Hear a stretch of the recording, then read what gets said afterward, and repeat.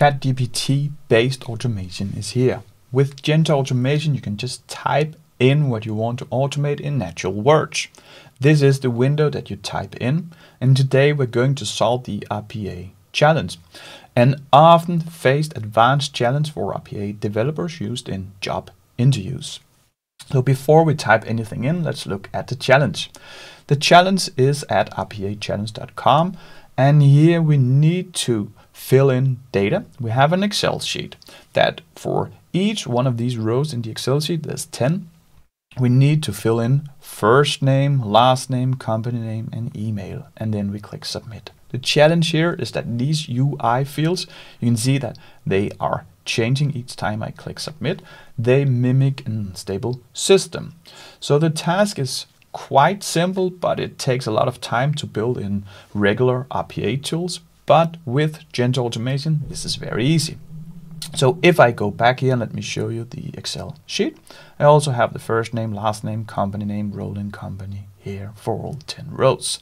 Let me show you how easy it is to build with Genta Automation, just using my own words in text. Let me do this, and we go up here. So here I write, prompt me for an Excel sheet, then go to rpachallenge.com, click start, and for each row fill in first name, last name, company name, role in company, address, email, phone number, and click submit. That's all. When I click start here, Genta Automation is behind the scenes using ChatGPT and Computer Vision to build our flow. It will generate a script which we can later edit if we want, or if we just want to use our words, we just do that. So now it's building, and then it will perform the script. So here I asked it to prompt me for the Excel sheet, which I have downloaded to my desktop. And then it will start to fill in the things on the RPA challenge. So this is very much faster than doing it in any RPA tool. Here I can just upload my Excel file, and as you can see, I placed it here on my desktop. So I just click browse. I have it here on my desktop. I click open, and then I can click continue. Then we open up the RPA challenge. Yes, that is what we did. We click start, and then we will start typing in first name, last name, company name, role in company, email, and we click. We do it for each one of these 10 rows.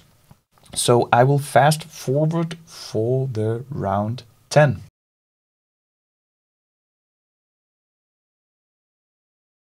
And with the 2 last rounds, let me come back. So what Genta Automation is doing here is that it searches for this name. It uses computer vision. It does not use select-based RPA as we're used to. And then it finds these fields. That is very nice for business users, because then they can easily build these things themselves. But it's also easy to maintain and build, because we can just specify the label of these input fields, and then we can automate the things. So now we are clicking submit for the last round. Bingo, we got 100% with Genta Automation. And let me show you again. This was the simple prompt that we used. If you want to install Genta Automation, there's a free community version, and try this yourself. The link is right here.